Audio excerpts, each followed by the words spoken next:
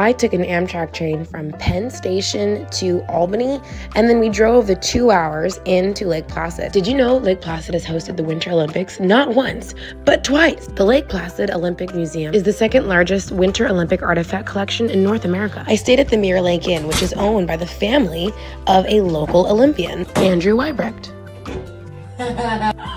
One thing about me, I love a robe.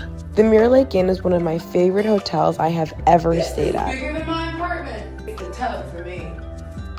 See, I needed one of these. Needless to say, my luxury suite put my NYC apartment to shame. This is where we're eating.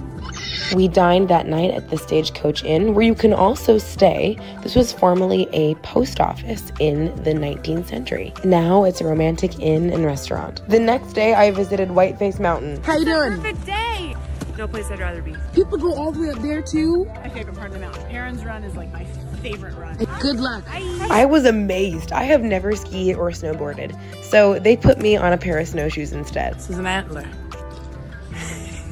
Incredible. People visit Lake Placid from all over the world, but not just because of their dedication to winter sports, but because there's something for everyone. From visiting shops on Main Street to renowned historical monuments, like the gravesite and former home of abolitionist John Brown. It's hard to believe that such an idyllic escape is just a train ride away.